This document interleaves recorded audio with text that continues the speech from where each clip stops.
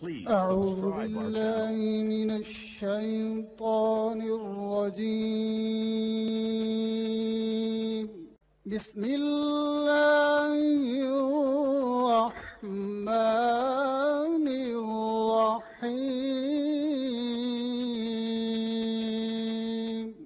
السلام علیکم ناظرین، امید کرتا ہوں آپ سب خیریت سے ہوں گے اور اس پاک رب جلیل کی رحمت کے سائے تنے ہوں گے۔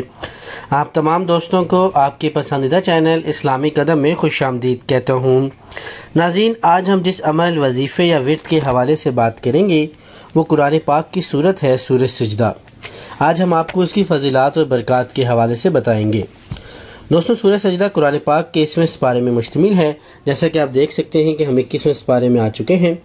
21ویں سپارے میں موجود سورہ سجدہ کہ اگر آپ 7 مرتبہ روزانہ تلاوت کریں، ورد کریں تو اس کے کیا فضیلات ہیں، کیا برکات ہیں، آج ہم آپ کو اس کے حوالے سے بتائیں گے۔ دوستوں، اگر اس عمل کو سننے کے بعد، اس کی فضیلات اور برکات سننے کے بعد آپ اس عمل کو کرنا چاہیں تو اس کی اجازت عام ہے، یعنی ہر عام اور خاص شخص یہ کر سکتا ہے، اس کے لیے خصوصی اجازت کی ضرورت نہیں ہے۔ وظیفہ دوستوں بہت ہی آسان اور مختصر سا وظیفہ ہے، مجرب عمل ہے، آزمایا ہوا عمل ہے۔ آپ نے یقین کامل کے ساتھ کرنا ہے تو انشاءاللہ تعالیٰ آپ اس کے 100% نتائج، فضیلات اور برکات سے فائدہ اٹھائیں گے۔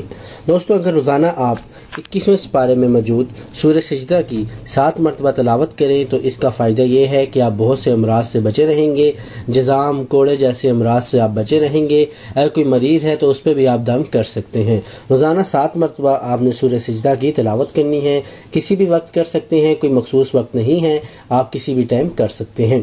تو دوستوں بہت ہی آسان اور مختصر سا عمل ہے، یہ خود بھی کریں اور دوسروں کو بھی بتائیں تاکہ دوسرے بھی بہت سی بیماریوں سے محفوظ رہیں۔ ویڈیو پسند آئے تو اس کو لائک اور شیئر لازمی کیجیے گا، شیئر لازمی کیا کریں، اچھی بات دوسروں تک لازمی پہنچایا کریں کیونکہ دوسروں تک اچھی بات پہنچانا صدقہ جاریہ ہے۔